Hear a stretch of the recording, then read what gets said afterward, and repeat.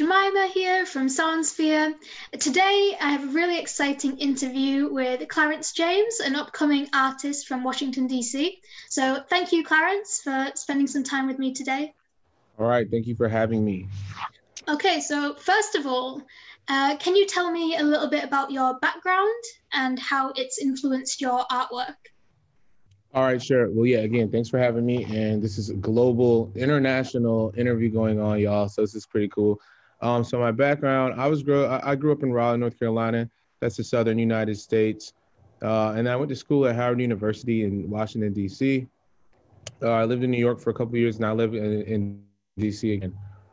So I didn't necessarily, I haven't like always been painting my whole life or anything necessarily, but I've always been the same person, like in terms of like a creative person with a lot of energy. I've always had a certain perspective. Um, as a kid, that maybe that equals for a young boy getting in trouble a lot and speaking out in class and stuff, and not paying attention. A lot of fun things. But then as I grow, I'm and a competitive academic environment too, right? So the school I went to was that was a big part of that. So I got to go to college on a full scholarship, but then kind of this is where, excuse me, we get specific about my story. So about halfway through, I'm on a full scholarship. I'm in the business school, but I kind of have this epiphany realization where I'm like, oh shit, this is not actually what I'm gonna do. This is like an idea that works for some people, could potentially work for anybody, but for me, it would have taken a great amount of self-suppression, right? So for me to be who I really am and the way I like to interact with people and what I really, because I like people and it's the communication that for me is the biggest part of making art. So I realized, I gotta do something different. So I took a semester off. I got all my money back from the university, and I kind of took that time to make a decision. And what I realized was, okay, I'm gonna have to do something that I'm probably not gonna get a lot of support for. I'm probably not, people that want the best for me are gonna look at it like, oh man, it's gonna confuse them. And potentially, I've been lucky to make sure that I still used my investment in terms of investing in a college degree, right? But I did incur some debt that maybe if I had known earlier, or if anyone knows earlier that they can avoid those types of things. I think people forget a lot of times that Steve Jobs and Bill Gates, there's a lot of people we look up to that came from the same places in America we came from, same neighborhoods, regular backgrounds, and were able to, through innovation, right, and taking risk and just believing in themselves, driving on their vision of the world and their finding their purpose, right, they've created these amazing things that people have helped people. So I had to realize I got to make something that helps people, I think. And then I decided, okay, well, really practically, I was like, look, art is everywhere. Every home has some art in it. Every business has some art hanging in it. You got to put something on the walls. So I was like, I don't feel like an idiot. I feel I'm doing something it's not random, better to say not like an idiot, but it's I don't feel like I'm being so random. I feel like, okay, this can work because it's essential. I think it's essential. I think art is really essential, and the way people use it is really important. The way we use it to contextualize culture and time is super important. So yeah, I just started making art about 2013. I had to finish at school, so I finished with the marketing degree, and then when I finished school, I just kept turning it up. I guess more researching, more museum, more studying artists, more trying to understand how that works. And then I started doing art shows, and then I started organizing my own things. I kind of had a network from college where I'm pretty active.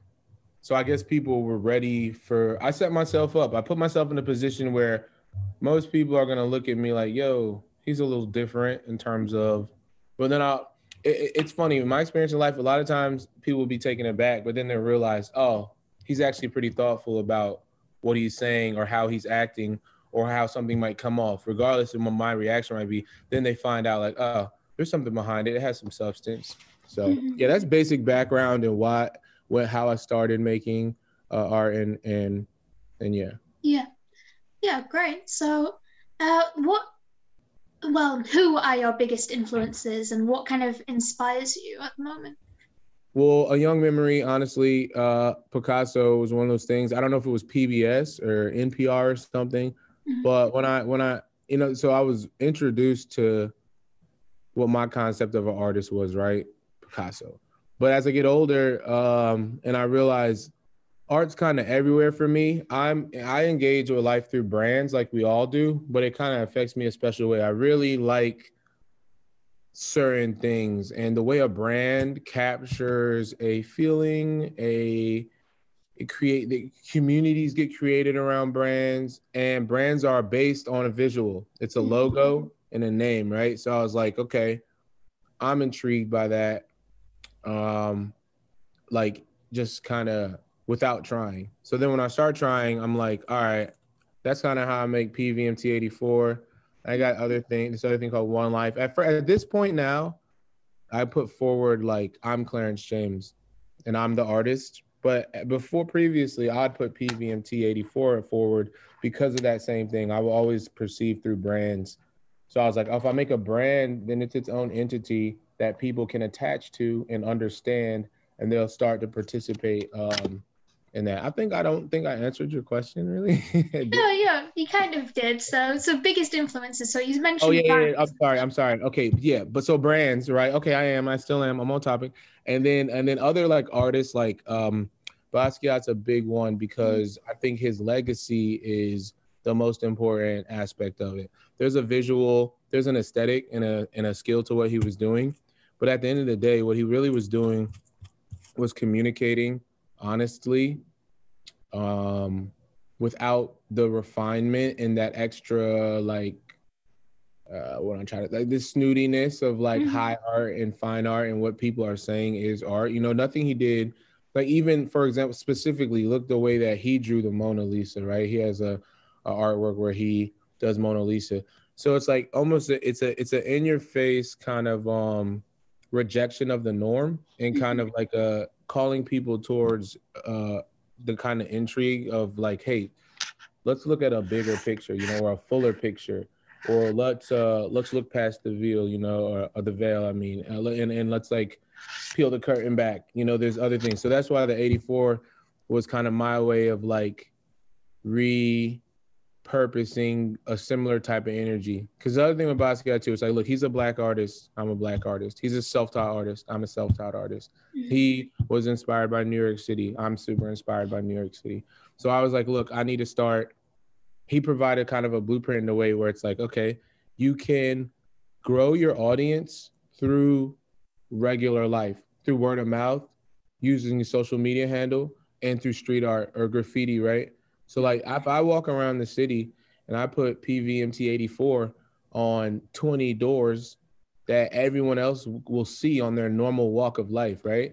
Like that's the whole point of graffiti and street art. The nature of it is without a microphone, without permission, right? Without a platform, you're able to communicate on a mass scale, right? So that's why that's important too. So I kind of and the way I was interfacing with culture again through brands, right? Mhm. And you've seen how so I was born in 91. So kind of my generation of millennials is the one are the ones who are kind of holding the relevance right now or the attention of the youth. So like the 13-year-olds and the 15-year-olds, 16, 18-year-olds are using the space we created by the ways we dress, the music we listen to, the kind of the open nature of like thinking about things, not just going with what people told you and looking deeper for stuff. So Mhm. I was like, look, that's kind of where I formed the idea of, okay, I can be an artist and I can actually make a career out of that. Mhm. So yeah, so that started with that. And then there's other artists too, like specifically to my identity, artists like Jacob Lawrence, Kerry James Marshall, these artists, Mark Bradford. It's constant pioneering. A lot of time with it being America, when you do things and you're part of a minority community, you're the first, or you're the few.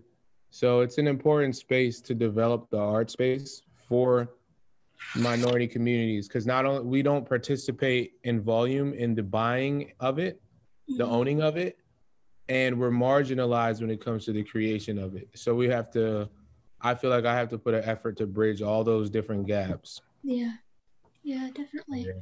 So you mentioned Basquiat.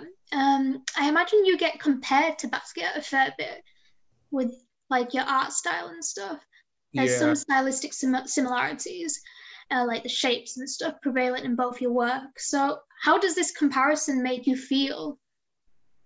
That's a good question. Okay, so basically, yeah, it used to bother me. All right, it's two things, right? You got to figure out, is someone complimenting you or are they trying to take away from what you're doing? So some people I can tell when it's a compliment, but then I can always tell when it's a slight. So what's going on with those people when they say that? Because they're having a misunderstanding is what's going on with them. They're either having an insecurity or a misunderstanding or an overjudgment, because in the reality, there's nothing new on this earth. You're, as a baby, just learning how to speak, you mimic things, right? Information that you get. I mean, few people wrote the book themselves. You understand? You read books, you get information. The style, I'd credit Basquiat with pioneering a style that artists would be able to use, a legacy, like I said, right? Now, if someone's mad at me or thinks there's something lesser of my work because it's street art inspired and I use spray paint and the aesthetic is what it is, then that's why the misunderstanding. They don't really understand how the imagery even comes to be, right? And then the second part would be, that's a legacy. And that's my legacy. That's my legacy. That's my ancestors. That's his work that he created a space now. And then I would also say, well, dude, you're supposed to, right? So any person saying, having a problem with that, they're still incorrect. And there's no point where they will ever have a valid point to try to slight someone, whether it's me or someone else, for being inspired by and using a new art form. It's like being mad at someone for using the internet or using a touch screen cell phone, right? You're mad at me because you use buttons and I use a touch screen, you know, or so no one used Apple phones because you didn't invent it. See what I'm saying, right? Yeah. So it's a legacy. So the imagery is beautiful. The reason Basquiat works is because it's simple. It's again, it's a in your face break of the norm, and it's showing you that this is also valid, or this is just as valid. This is art as well. This is more emotional, if not more overt and more direct than the art that y'all call art. So that'd be another thing I'd say. Yeah, I would never copy anything. I have Basquiat books, man. I don't never like peel the page open and like look at something he did and then try to recreate it. That's kind of not my style. It's more like a test. Yeah. It's like a test, man. I mean, school's different now because they're on Zoom, but a regular test, you study beforehand, then you go in on the test and you get an A because you know what you're doing. And you know you know the information, you know how to do it correctly, right?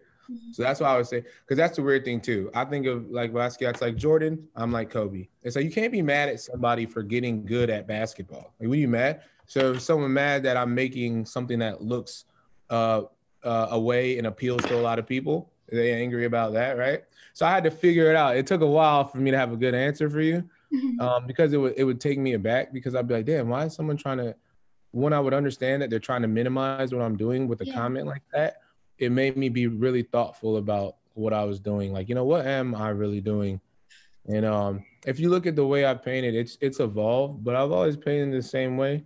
And it comes straight from the inspiration of what I just explained. So yeah, if anyone said that. So now I kind of, maybe sarcastically a little bit, but not really. But in my head, I have my own little laugh about it. When someone comes with that energy, I really already know what's wrong with them. You see what I'm saying? And that's the thing too about life. Like, people project their uncomfortabilities and their insecurities. All right. Now, maybe you have something to do with that, and that's why they're projecting it to you.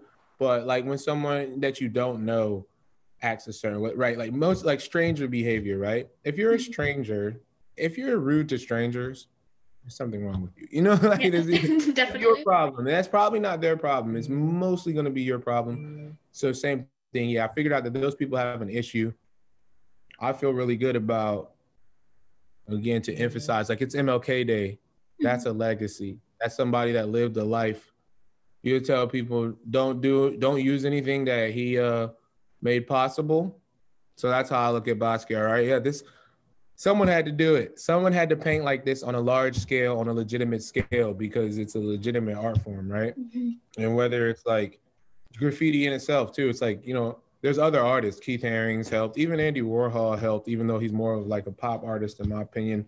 But that's the point of art too. You have to push culture forward. You have to push everybody's opinions forward and stuff. Definitely. I mean, everyone's influenced by someone anyways, so like it's quite normal to have this similarity between the people that came before us. So what kind of music do you actually, because we are a music magazine mainly, what kind of music do you listen to while making art? Well, in the forefront, like, so this would be like my answer about taking a test, right? It's a cumulative of what you know, right? Mm-hmm. So music that I'm not every day playing Jimi Hendrix. I'm not every day playing Bob Marley. I'm not every day playing Wu-Tang, right? Or every day I don't play Biggie. I don't play these people I'm naming every day, right? But there's a lot of music, I named some of them, that has a form of foundation for me of inspiration and ideas and creativity. People that inspire me are people that are themselves and kind of live boldly with like the courage to be alone almost, right? When everyone is kind of not ready for their ideas or something. But more current music that I really listen to, heavy rotation is Young Thug. I got Lil Durk in the rotation. I got Lil Uzi in the rotation. I have who else is really in there? Those might be the top three. For really, like, what am I gonna play when I want to raise my energy level up? Mm-hmm. Because I have already stored up mad creativity and inspiration. But in a current, like right now, like if I was to start painting right now, that'd probably be something I'd play. You know, Lil Uzi and Future. I didn't mention Future, but Future too. All those, and this is the thing too, like someone like Travis Scott, right? I'm 30, he's 30. You know, I went to school with his DJ, this kid Chase, and he's a cool guy, and I respect what they've been able to do. And what they're doing is the culture that we grew up with. Like I was saying before, you know, it's just like as an individual, you don't even really get aware of like the world as a perspective till, you know, you're like 18 and now you're kind of getting it, and then you form this like worldview.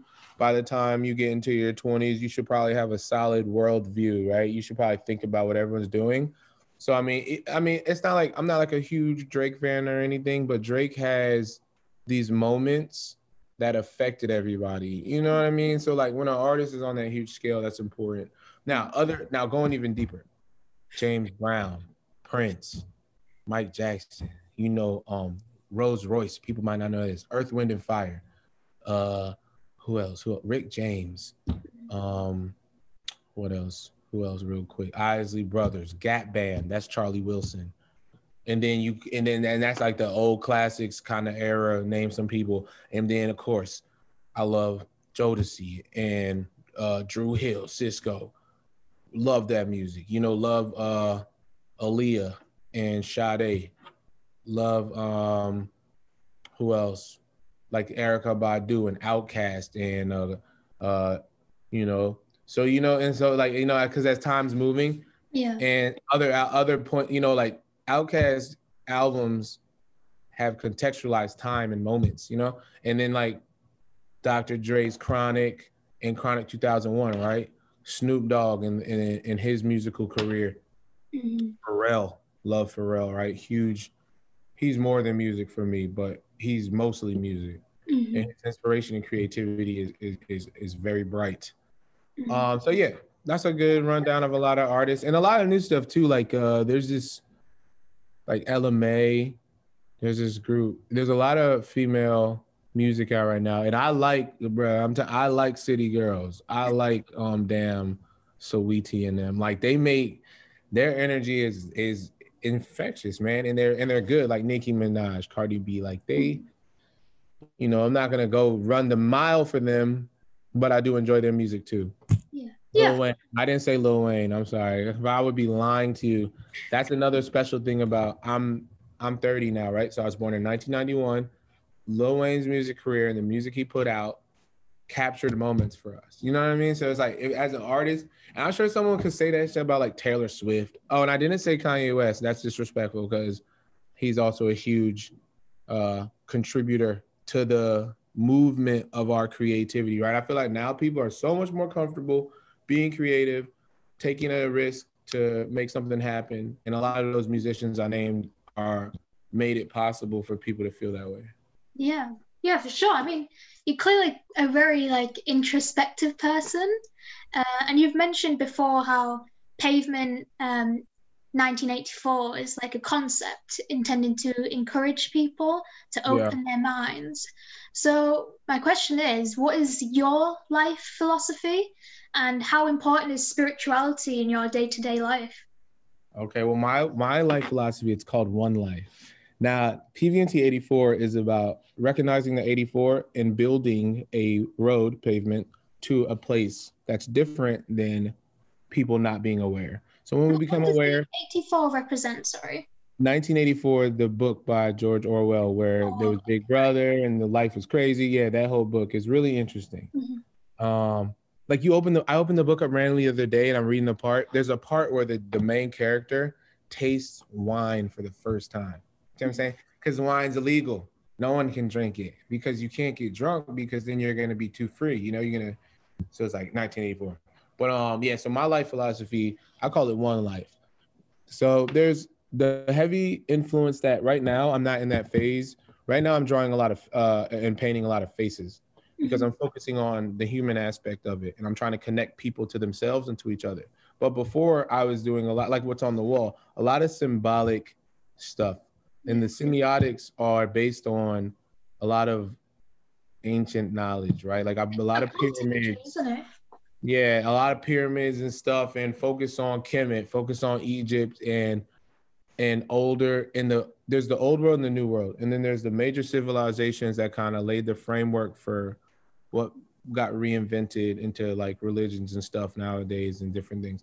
But you see now in the mass, people are getting it now that the whole everything about like sacred geometry and fractals and all the way where we are in physics now, our concept of the universe, our concept of gravity and all, you know, and time and having this greater knowledge, which is an expansion. But my focus, I call it One Life, is about the integration of everything. It's about the synthesis of everything because we're part of everything.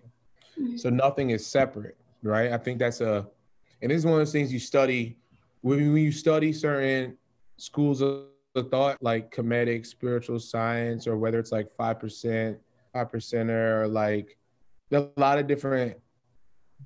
lot of Black knowledge systems or African knowledge systems versus Western knowledge systems. They have different methodologies and they have different concepts of life, right? So an African worldview is much more integrative, whereas a European worldview, a Western worldview is just like the periodic table elements. It's about separating, isolating everything to understand it, but the rest of the story is how everything works together, right? Because, for example, our bodies, right? We're truly a micro of the universe, right? You have to eat you're made of. You have to eat vitamins and minerals. All that, those are just the substances of you know what I'm saying? So your body's made up of what everything else is made up of. You know, you're whatever, 70% water, whatever, right? So, you know, even that is proving, and that's kind of what I mean. Like when you study nature, which is immoral, or you know what I mean? Like it has nothing to do with morality is what I'm trying to say. It's objective. Yeah. I think that's where you're gonna notice what God truly is. And then when you can relate how your body works in the same exactitude, right? The same way it rains for an exact reason. Electricity works an exact way, right? Your body works an exact way. Now, when it starts to become subjective is now we think because we're individual people that we can behave however we want. So we now we're like, oh, we have to respect everything because you can do anything because, you know, in the world started from this super conservative view on people and judgments and status quo, with a much more open one But I think in total, it's like you have to figure out, and then this brings in like karma, right? It's like everything is cause and effect. So an action is going to have a reaction, whatever it is. So then it's an understanding of that too, to understand why certain things are the way they are. Yeah. So And would you say you're religious or spiritual then? So I grew up in like the Christian environment. My mom sent me and my sisters to private Catholic schools. They're best schools in the area. Now my grandma was a Catholic lady that sent all her kids to Catholic private schools in St. Petersburg, Florida.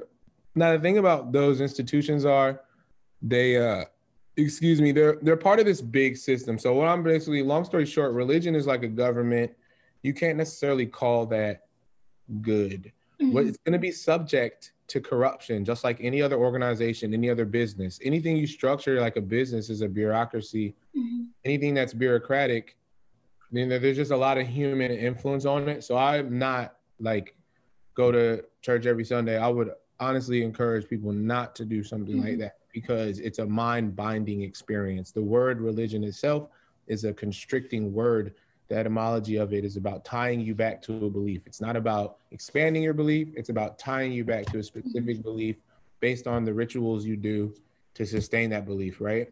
So I'm much more, I guess you could call it spiritual, but I call it like rational or reality. Like I just call it reality because, religion's got to rely on dogma, and they make doctrines based off dogma. And I don't want to offend anybody, but, by this point in time, I hope people understand like what dogma is. You know what I mean? And basically at this point in time, when information is decentralized, when it's available, when you don't maybe even really need to go to college because you can learn a skill outside of that, or you can get information in a lot of different forms, it really exposes how archaic religion is, in my opinion, right? And they and their system of, also the biggest fallacy to me, it removes God from the individual. It puts God out there in the sky somewhere unreachable. It puts heaven someplace that you'll get to when you die. It puts hell some punishment based on the behaviors you do, right? When I think in reality, I'm more to the Buddhist understanding of the nirvana, the Hindu understanding. There's a state of being that is heaven. There's a state of existence that is nirvana, right? There's a state of existence that is like that hell, right? But I see hell on earth. There's hell on earth for sure. Definitely. Because it's really when you deny all of the good that you get the result, which is all of the bad. And so I don't know if a lot of talk to a priest that would say half of the shit I just said. Talk to, what I mean? Talk to a monk and people. I'm about breaking those barriers, man. Because again, one life. When you realize that everything is somebody's opinion, someone's unique perspective trying to solve the same problem. So maybe I got part of it right. Maybe he got part of it right. Maybe over there in China for 1,000 years when they wasn't interacting with anybody else, they got it right. And then maybe there was an idea over in the Mediterranean that kind of was working with some, and then at this point, we can learn something from everyone, can't we? So. Exactly. All ideas are on the table now. So it's like, you really should be like, but what happens? Religion got Jewish people will never listen to Muslim people. Muslim people will never listen to Jewish people or Christians. Never. They will never be wrong. They will always be the ones right, fighting for the right while everyone else is wrong, and that's just that's not it. That's not real. That's not real. That's destructive, actually. And it's backwards, and it's holding humanity back from the true evolution, which is, and I put it on every post I make on my page, PVMT84. Go follow it because this is a video. Every post I put up there on the bottom, I put that. My mission is to raise the collective consciousness, right? We have to activate that. It's necessary that each person has their own experience where they understand the realness of what I'm kind of imploring to you and to anyone that watches this. It's important to think for yourself. It's important to test your ideas out. You need experience. You need failures. Do not just listen to what someone tells you and just do it blindly all the time. Skepticism is healthy. Now you don't want to definitely take it too far. Yeah, but it's really a thing too, because that's what I realized as well, there's different type of people. There's a nice girl like you. There's someone like me that cares about talking about it. And then there's people that will just take advantage of people not knowing. There's people that are ruthless about it. They love the power they have and they do not want to lose it. And they'll set systems up to prey on the weaker people and the less informed people. That's a huge part of life. So have you created like a piece of art kind of relating to religion and your views on dogma and stuff? I made one, but then I didn't really make any more. It's not fun. It's not a fun subject. Yeah. You're dealing with the most like intimate fears people have, which is really, you can't really just have a light convo about that. And so it's not really effective. If I wanted to make it my total mission, I don't really want that much hate. I don't really want that animosity. Yeah, like to do it so much. I gave you my opinion right here. Someone's gonna hear it and be like, yo, he's really negative. Hopefully everyone realizes that I'm not at all. I really just want the you're just open-minded, that's all. I want the truth. That's all. I want the truth. What is that even, right?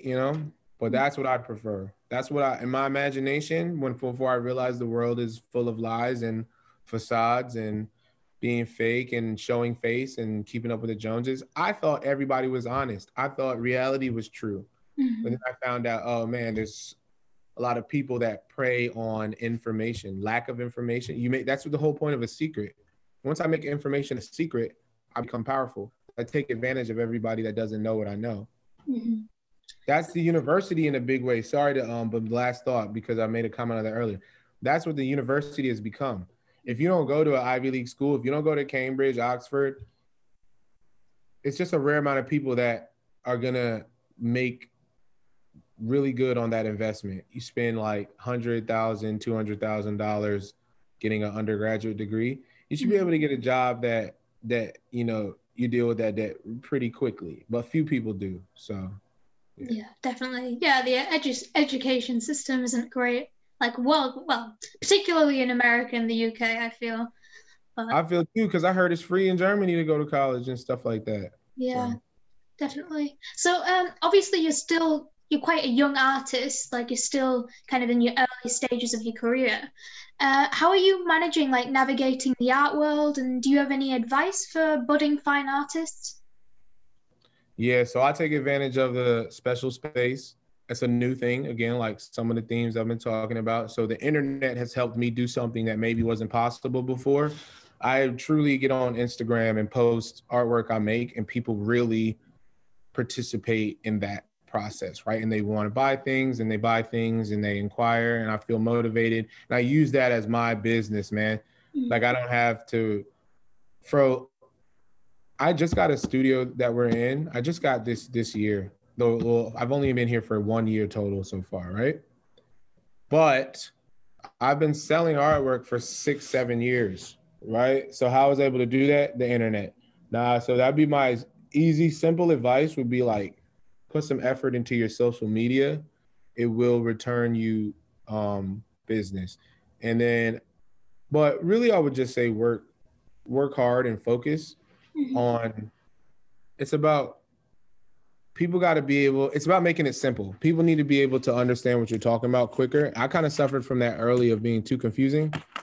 And I think a lot of people weren't able to connect with it immediately because of that. It would take more explanation, but it should communicate simply. What was the other part of the question other than advice? How did you navigate the art world? So navigate social media. I got you. So navigating the art world. So yeah, when I started being an artist, doing the art shows, that's part of it. Being on social media, grow your audience. You show up in person, you do an art show, you sell some work, great. You do an event, or you do a group show, or you set up, you do a pop-up with maybe some friends you have that have another brand. These are all things I did. You go and I had things moving in New York, LA, and DC in terms of like, you could go see me doing things in these 3 places. And then I added Art Basel in Miami as like an annual thing where I would also go and either do an event, or you would see me doing a mural or whatever it is. And now I'm with this gallery now. It's called DTR Modern. And excellent gallery, awesome reputation. They do great work. Shouts out to Jenny in DC. She's awesome. But that allows me to do what maybe most people think immediately. Okay, if I'm going to be an artist, I need to get in a gallery. But you can do so much without relying on needing a gallery. Mm-hmm. But I will say that even just in this short amount of time I've been working with them, it's definitely worth it. And I had made it a goal of mine because of it's almost like the credentials, the legitimacy now that I have for my work, because there's an entire audience that maybe doesn't get to me on the internet. But that's why galleries exist. They have a whole customer base, a whole client base of collectors, and people really do have art budgets. Like, you know, there's no necessarily median or mean, you know, but people have like $150,000 art budgets annually, and they feel like they need to buy art because art is important. It's not an expense; it's an investment, right? Because it's an alternative asset. So the reason like the Louvre in Paris and, you know, Sotheby's auction and Christie's auction is because people need to be able to protect their investment. When you buy an $80 million Basquiat, right? You buy a $40 million Warhol, you do that because it's better than having cash. It's going to appreciate, it's going to hold value and appreciate. It's part of your estate now, right?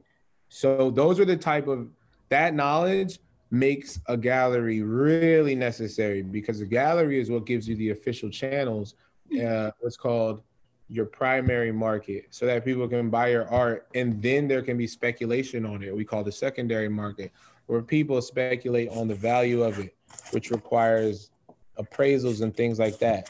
But it's really hard to do that just on, you can't just do that on the internet. Oh, I'm on the internet. Yeah, like, you know, some things you need the institution's participation. Even being a musician, right? Like, you know, you want to be Chance the Rapper, that's great and all, but you also want to be anyone that signs with a big label. It should be a partnership that exchanges value. So I feel like we're doing that, and yeah, I feel like the next. How exactly did you go about like working with the gallery? Did you just show up with like a portfolio? How did it happen? Yeah. Okay, I applied for a bunch, and they either tell you yes or no. They either tell you we're taking artists right now or not. And I got in contact with this gallery kind of through another artist, working with them.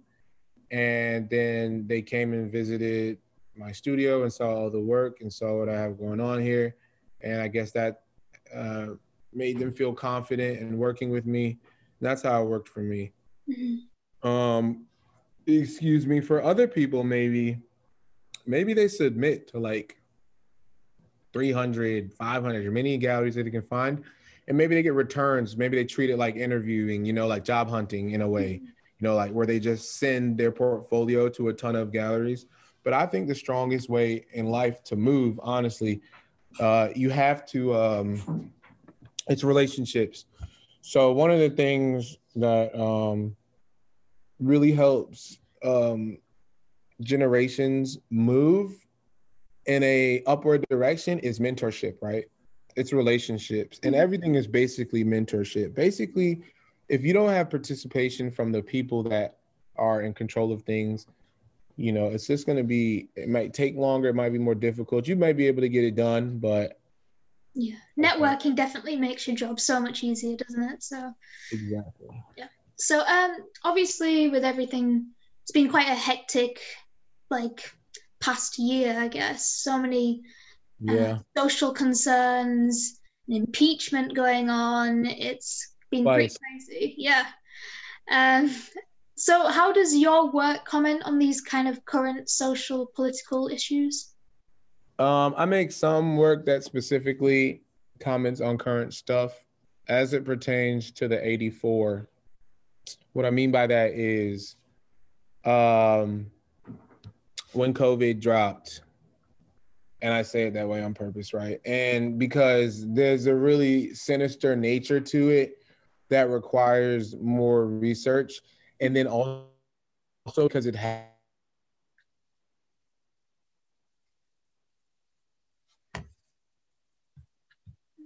He's just frozen. Just give him a sec.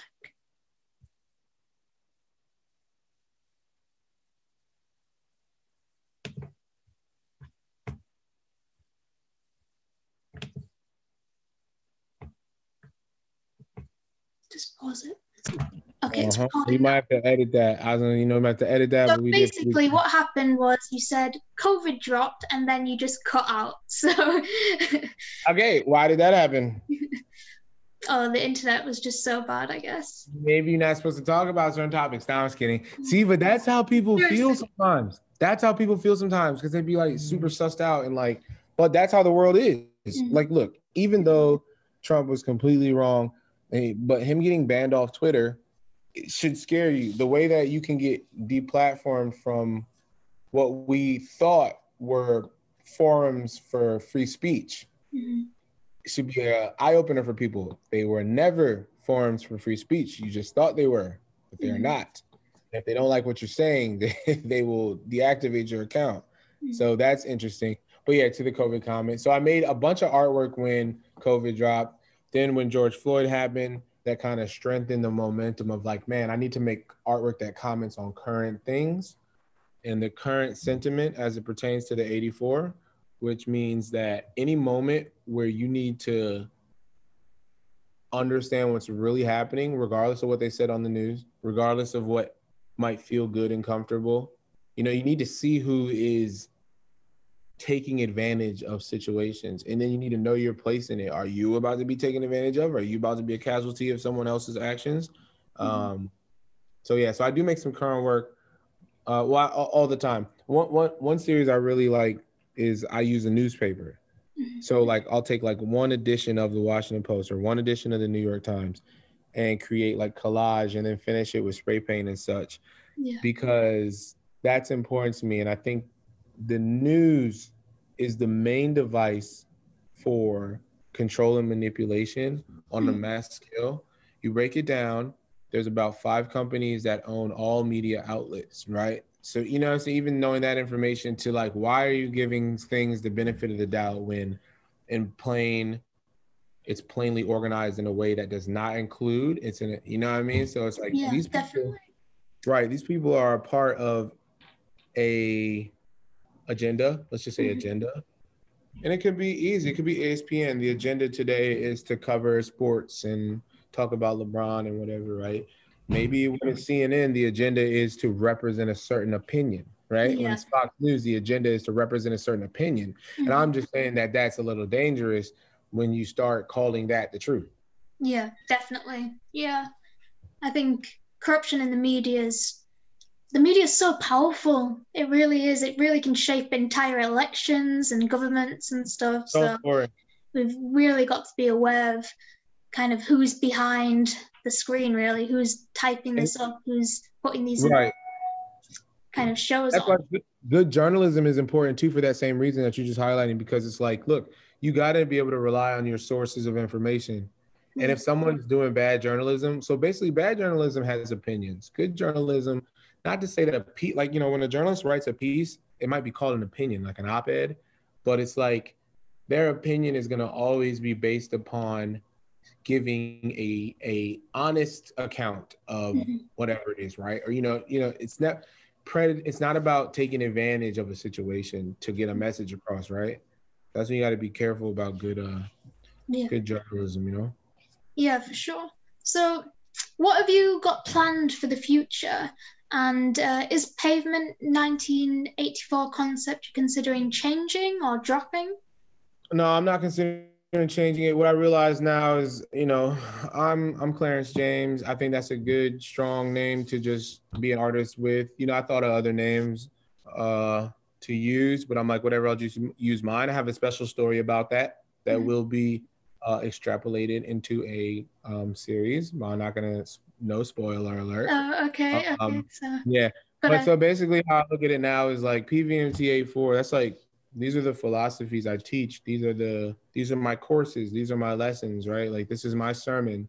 So whether PV84 and One Life, I'm Clarence James, I'm now the top of the umbrella. And anything I do, I look at it like product lines, right? If I want to start something new, I'll look at it as a growth or an extension. So the plan is to basically, let's see. I mean, I don't know where I'm at right now. The working with the gallery kind of just takes up a lot of the bandwidth. But the good thing is that the mission is to, well, let me say it like this. They're giving me the freedom to continually grow. So even though right now we're mainly selling the faces that I've done over the past few months, but they're prepared to like maybe take on the next collection. I show them and they like it, and they feel like their collectors will like it. So yeah. So okay, but then other things that it's hard to get to everything. I do want to get more merchandise out. I do want to get like you said, I need to do some prints. Yes, I don't even do some prints. Definitely. Yeah, do drop some t-shirts or something. Like your work would be amazing on clothes. Thank you. Yeah, that's what I mean when I said merch. I should have said t-shirts, yeah. But no, I do mean merch, because yeah, t-shirts are merchandise, but also like a coffee mug with my logo, or yeah, a notebook with some art as the cover, and all these different little ideas that can that people will, novelty, I guess is the word. It's a little cute stuff, little like, oh man, this is dope. He on a smaller scale, something that's still desired. So maybe some of those things too. I want to make an action figure. I want to shoot a movie. I want to record an album. Speaking of shooting a movie, have you done much work with animation? Because I feel like that'd be really interesting with your kind of art style. Interesting that you know about that. So you had a conversation with somebody about animation before, and they especially like the ones like how the wall looks behind me, and there's other. If you look on the page, I used to paint like that a lot. Each one of those individual, you can find groups that could be vectorized, and we can potentially animate some of this stuff that exists already. So I did think about that. Yeah. Got to get it done though. I've really been focused on just like making endless artwork and trying to promote myself. So now I feel like I gained some ground, so I can start to expand the other things. Yeah. Do you think you'll take on anyone to help with you kind of expanding and social media and stuff, so you can focus on actually making the art? Yeah, I definitely thought about that. There's different ways to do that. For example, making the shirts, I probably still will work with this graphic designer on it. He's got his own stuff going on, but working with him may save me time and may strengthen the effect. Now maybe I need to get on Fiverr and get a like a weekly secretary or something. I could use a helper to help me organize stuff. And the third thing would be, in DC, there's an organization called Wakeif, and they're venture capital, I guess is the right term. So I did have a pretty sweet idea to bring to them, and I talked to some people there that worked there, and they liked it. Well, that's exciting. You've got things planned then. You've got a vision for the future, really. But, I'm getting tired. This interview is deep. I gotta practice more, man. How am I gonna make the 3-hour podcast if I'm already? Well, we've just got one more question, so don't worry. So in a couple of years, you're a world-renowned artist, multi-millionaire, whatever.